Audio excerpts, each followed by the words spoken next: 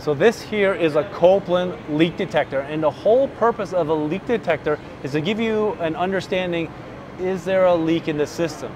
There's a lot of supermarket systems that have 5, 6, 7, 800 pounds or 5, 6, 700 kilograms of refrigerant inside their systems, and if you have a leak, that could be very costly to the end user. So you really want to invest in leak detection systems. And this is just one by Copeland, and this one here is the MRLDS 450. It can do a lot of different refrigerants. This is a CO2 trainer by Copeland, and they have it on here to show you that is there a potential leak in the system.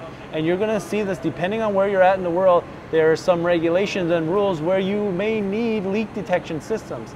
A lot of them I've seen in the field just turned off because people didn't understand how they work, or there was nuisance alarms because maybe the end user didn't want to fix it. I highly recommend is you get that stuff fixed because it makes your life easier finding leaks.